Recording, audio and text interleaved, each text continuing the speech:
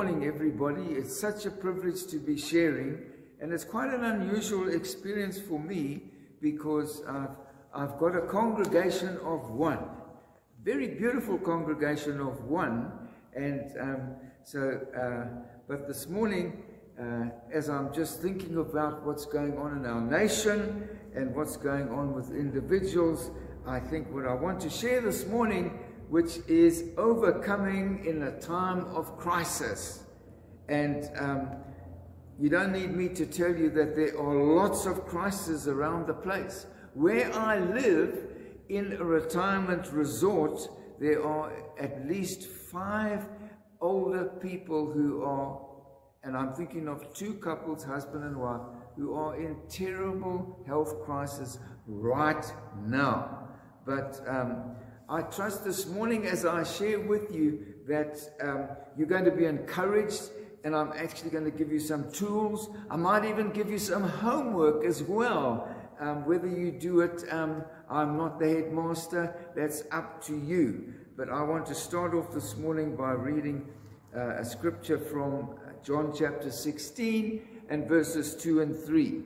Jesus is speaking, and he says, "Behold, an hour is coming, and has already come, for you to be scattered, each to his own home, and to leave me alone. Yet I am not alone, because the Father is with me. These things I have spoken to you, that in me you might have peace. In the world you have tribulation, but take courage, I have overcome the world." And Jesus knows what's ahead of him. The cross is still to come, but he knows he's going to go through the cross. He's going to die, bury, and he's going to rise again. The only one in history that's ever done that and then ascended back to his Father. So I remember when the lockdown started, that's right back in about April last year, I think it was. I was in the service here in the church, and the lockdown was coming a few days later, and I kind of said in my heart, "Lord, what about this?"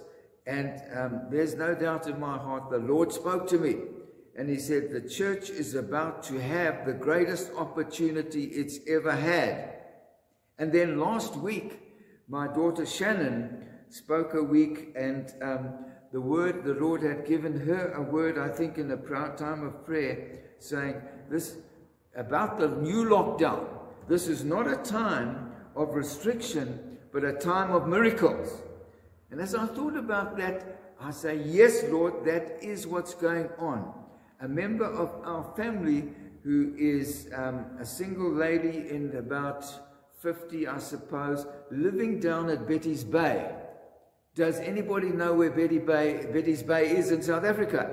It's down next to Hermanus. It's a holiday village. You're not going to find a job there, but we heard the other day she's got a job. It's an online job with MTN. She's got to sit behind her computer, and she's going to get paid to do that. And so then a little while ago, during the lockdown again, there was, and this stays with me, it's just so amazing. Distance, I've settled it in my heart once and for all, is not a problem when you pray for people. Because a Bethel team of young, fired up people sitting in California, 18,000 kilometers away, prayed for people here in Bloemfontein, in Hebron Church, a month or so ago, who had problems of health, some quite serious problems. So they prayed for them, and in the next Sunday, we heard of 3 people come and testify of amazing healings that they had received. So take courage. The Lord is not in lockdown. He's wanting to do something. And I've got a sneaking feeling that he's got a bit fed up with the church, because they love to come and sit in their building and do nothing else. Now, I'm not trying to be critical there, but he wants us to get out. So, no, we're locked down. No, your building's locked, so you've got to do something else. Okay? So, but just when I thought of Shannon's word last week, she spoke about David and Goliath. Now there was a crisis, a big crisis, two armies facing each other, and the suggestion was, I'm not going to go over the sermon again, but the suggestion was that there were serious consequences to the one who fought Goliath. But David had his story organized, and it was not how big Goliath is, but how big is my God. Hallelujah. And so that was number one. So we got to change focus. The problem is not the mountain. I heard the other day someone say, when God looks at your mountain, he sees a little pimple. So, I mean, really. And then, of course, Shannon spoke about shoot at your Goliath with stones of Scripture. And then, of course, she went on to say, take some time in praise and worship and just thank the Lord while you are in the situation. And so that's Shannon's preach in a nutshell. And now I want to get on to what I'm going to say myself. There are some other words which describe the word overcome. That is to conquer, to defeat, to successfully deal with a problem. Okay? And as I was thinking about that, I got out my, being of a slightly older age, generation, I didn't get onto my cell phone to see my 15 different translations and all that. I got out my Strong's Concordance, which is a big fat book like this, which older people use. The writing's a bit small, but nevertheless, and I looked up the word overcome. And I was so surprised about what the word has got to say about it. And so I want to get onto that and give you a scripture. And so here it is, 1 John 5 and verse 4 says, for whatever is born of God overcomes the world. And this is the victory that has overcome the world, our faith. Verse 5 goes a little bit further. It says, and who is the one? Remember, I've got an audience, a congregation of one. And who is the one who overcomes the world? But he who believes that Jesus is the Son of God. So I wonder if you from time to time think of the fact, I've got to work up my faith, I need more faith.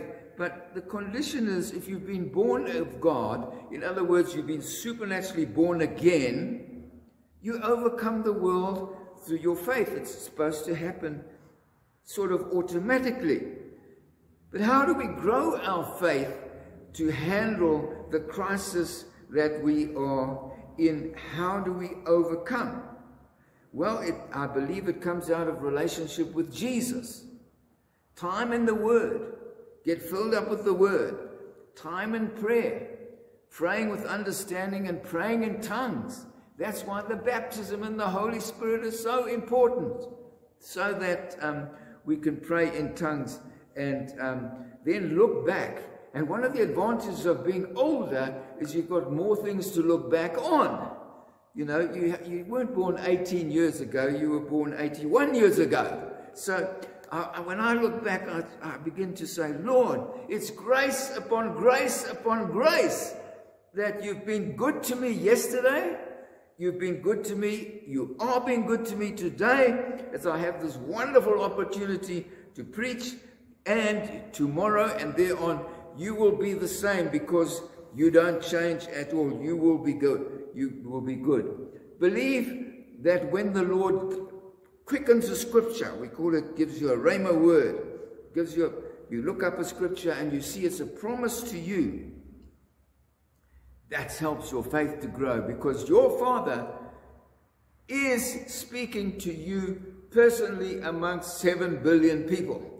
It's phenomenal. Just one example I want to give you of a rhema word. It was my practice some years ago on the 1st of January to say, Lord, would you like to give me a scripture for the coming year?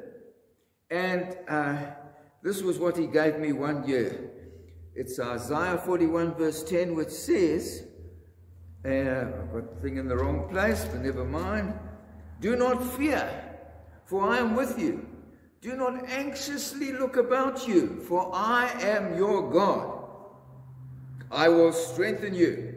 Surely I will help you. Surely I will uphold you with my righteous right hand. And I was so excited about that. But I didn't realize until the end of the year, when I had been through a whole lot of stuff that I didn't need to go through. He was telling me at the beginning of the year, not to fear, don't be anxious, he'll do it, he will strengthen me, he will uphold me. So then the problems came through the year, but I could come back to this word and say, thank you, Lord, you've shown me that you are the God that's going to help me go right the way through. Verse 5 says, who is the one who overcomes the world? And the answer is one who believes Jesus is the Son of God. And that's become like such a rock. The more I learn about Jesus, the more I am sure. Anybody who says, I'm not sure if Jesus is the Son of God, doesn't know enough. There are 39 prophecies that were prophesied hundreds of years before Jesus came, starting with his birth, right through to his resurrection, which he could not have organized himself. No human being could do that. He is the Son of God. Okay? And then as I continued to read there, I was so interested to just see what else was coming on there. In verse 6 it says, this is the one. Which one are we talking about? The Son of God, who came by water and blood, Jesus Christ, not with water only, but with the water and with the blood. And then verse 7, and it is the Spirit who bears witness, because the Spirit is the truth. In verse 8, for there are three that bear witness, the Spirit, the water, and the blood, and the three are in agreement. So what is that saying to us is Jesus' baptism in water, the Father spoke from heaven, the Holy Spirit came down in the form of a dove, and that's settled for me forever that we need to get baptized in water as a believer. There's no other variations whatsoever. And then, of course, Jesus said he would be going away, but he would send the Holy Spirit on the day of Pentecost. And Jesus is the one who baptizes us, soaks us in the Holy Spirit. Wow. So I want to ask the question this morning. We're talking about overcoming in a time of crisis. How is your relationship with the Holy Spirit? This is a burden on my heart these days that somehow it seems to me the Holy Spirit is not understood at all, or he's kind of kept at a distance, and we need to know more and more about the Holy Spirit. So John 16 and verse 13, I'm going back to that same chapter, says, but when he, the Spirit of truth, comes, what will he do? He will guide you into all the truth. For he will not speak on his own initiative, but whatever he hears, he will speak, and he will disclose to you what is to come. He shall glorify me, Jesus is speaking, for he shall take of mine and shall disclose it to you. All things that the Father has are mine. Therefore I said that he, that's the Holy Spirit, takes of mine and will disclose it to you. And so, to sum that up, the Holy Spirit wants to bring us into more and more truth and lead us back to Jesus. It's not dividing the Trinity into three. There's nobody on this earth can tell us, explain the Trinity. It's an impossibility. But I know it's true. I believe it's true. And so he will lead us back to Jesus. Jesus and the Father do not get bent out of shape if we pray to the Holy Spirit or talk to the Holy Spirit. They are in a complete and wonderful unity. But the Holy Spirit wants to help you, partner with you, to become an overcomer. Wow. So I encourage you, get to know the Holy Spirit. Where do I start? You ask me where I start. I want to say to you, read John chapter 13 through to 17. Jesus is talking. He's been with his disciples for 3 years and it must have been an incredible experience, but he's trying to tell them that I'm going away. Now, let's just think of someone you know who is such a special friend of yours, and yeah, maybe if we're talking about single people, this person is so special, I think I'm going to marry that person one day. But then somehow they start telling you, but I'm going away.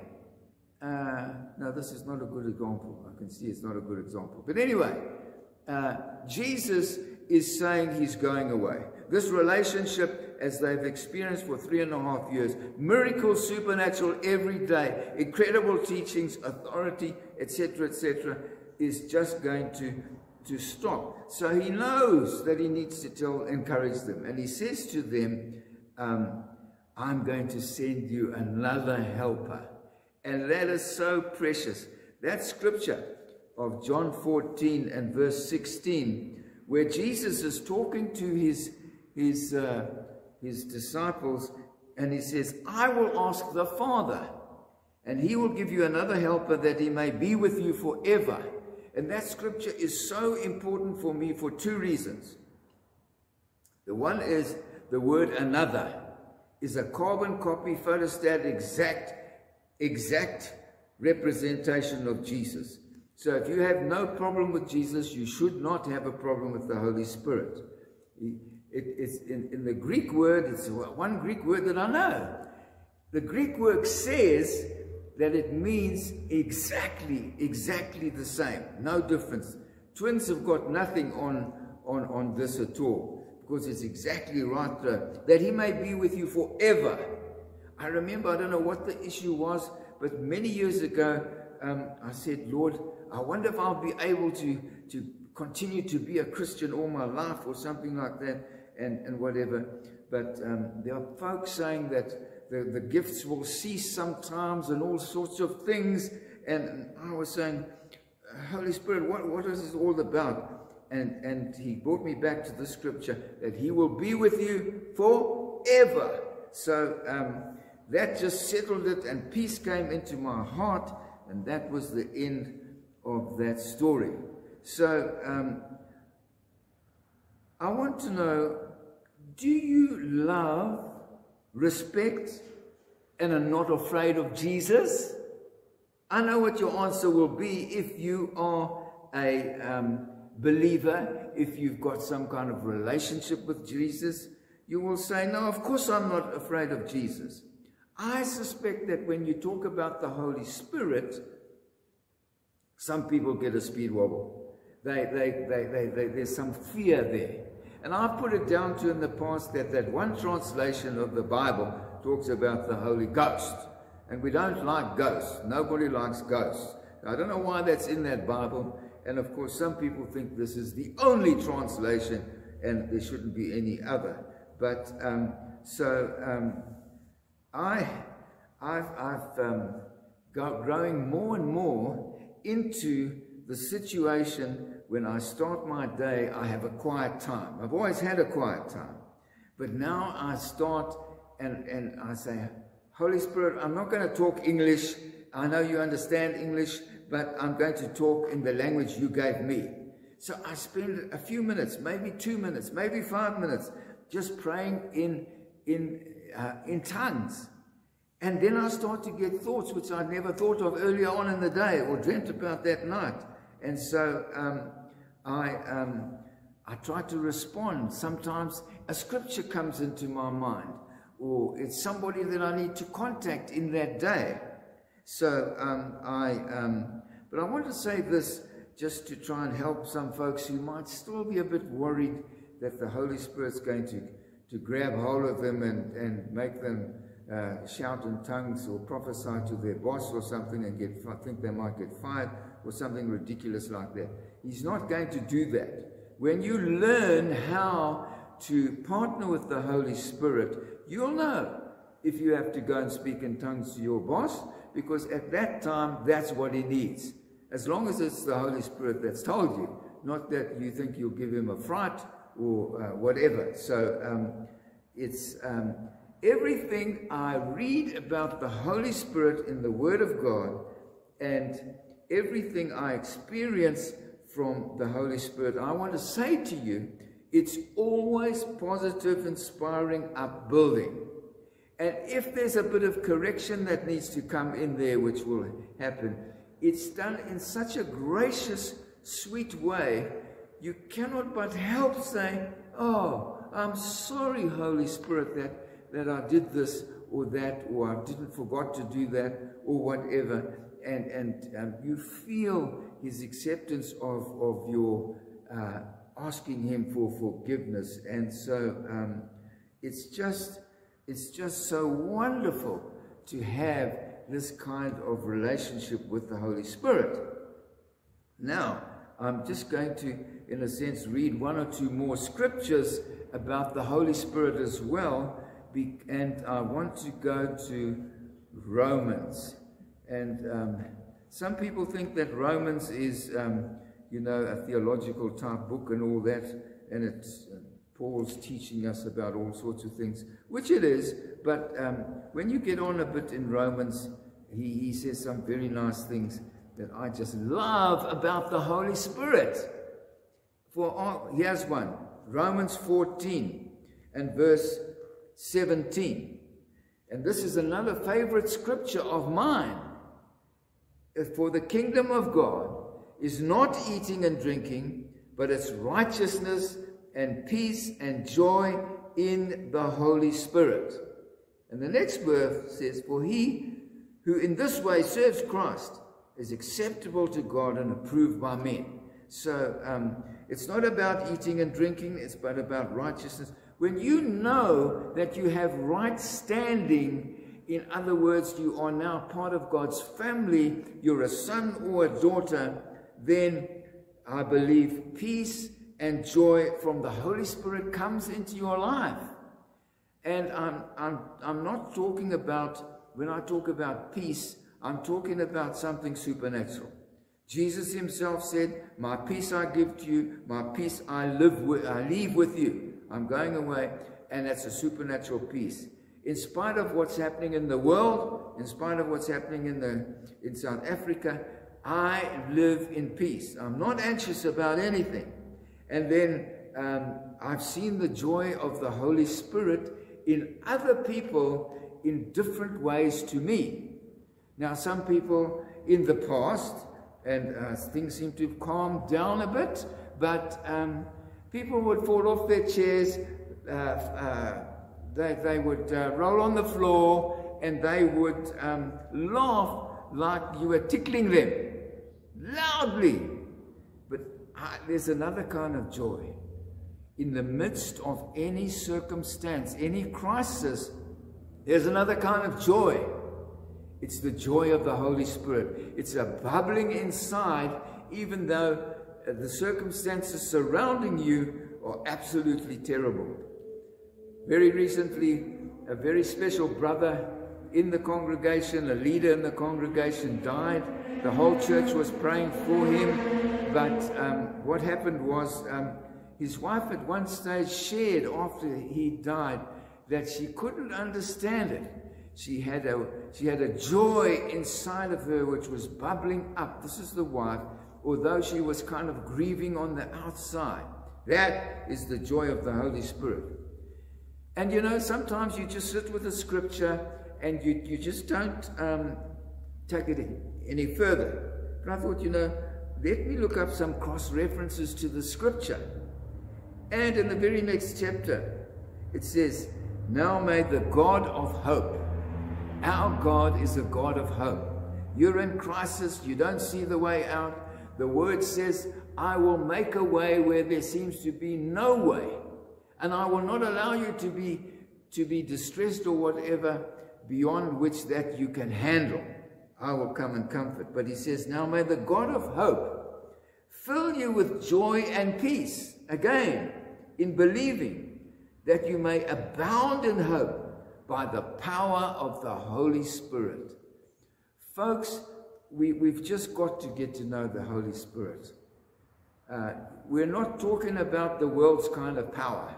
We're talking about God kind of power. And that is just something absolutely incredible.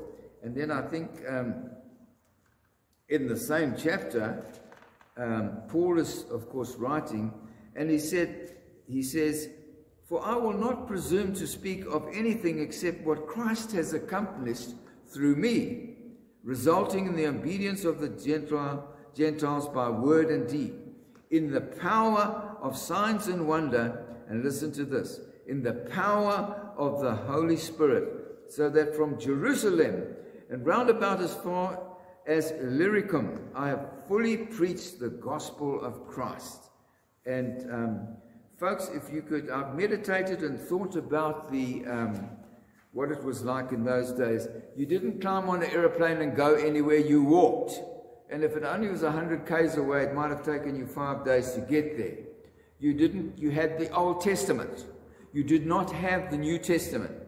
But Paul, in the power of the Spirit, was mightily used by God. After Jesus, Paul is the number one, or the first Christian in the world by far. But, so, then while I was looking at this, I had written on a scrap of paper, you make notes and you write something down and then you see if it fits in or not. But then I came across this scripture, which I had forgotten, but I must give it to you. Romans 8 and verse 37. "But in all these things, the things that are happening to you, we overwhelmingly conquer through him who loved us."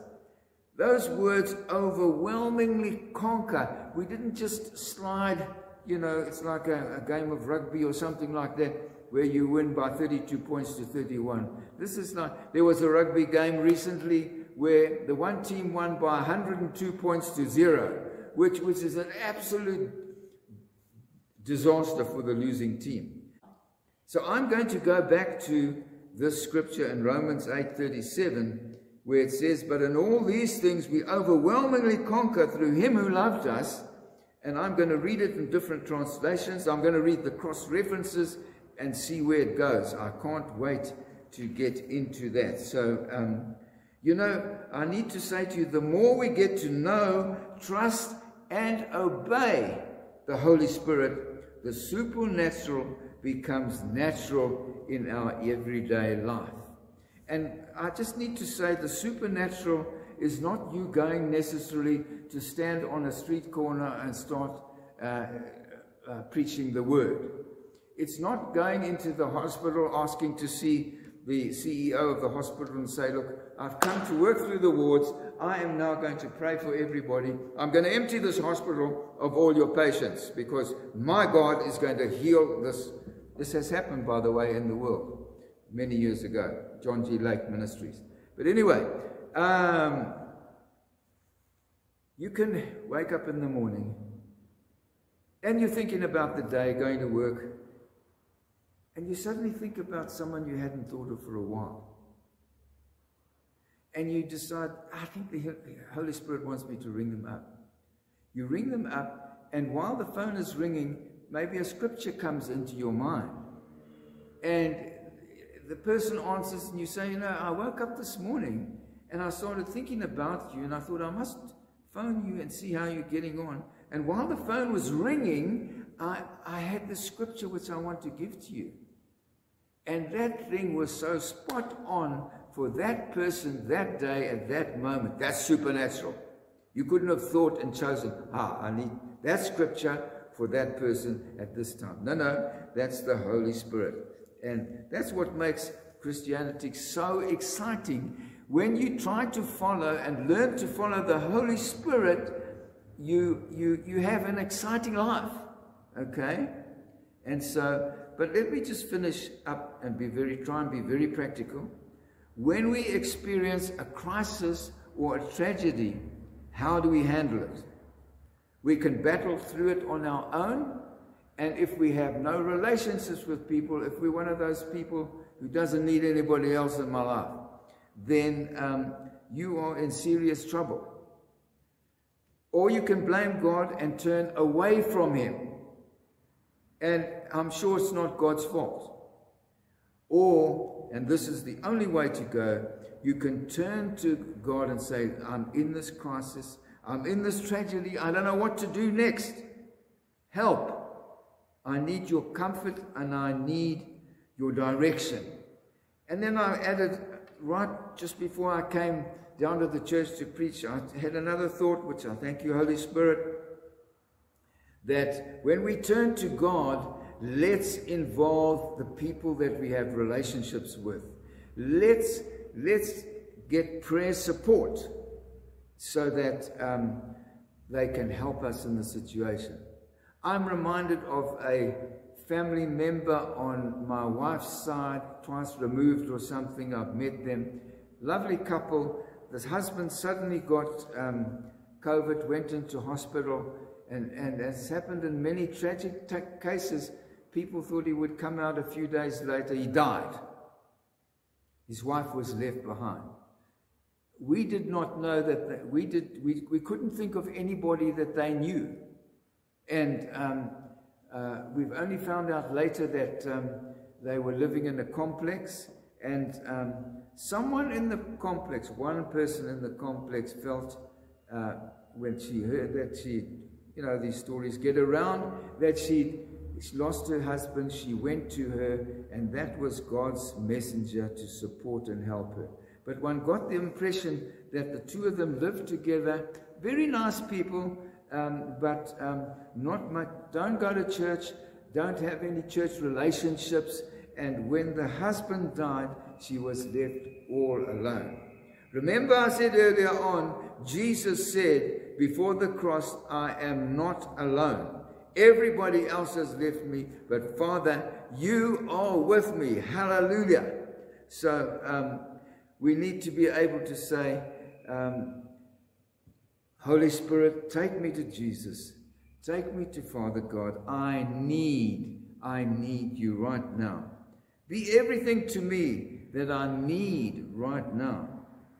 Remember, as I come to a place of closing, remember the name of the Holy Spirit is the one who comes alongside to help.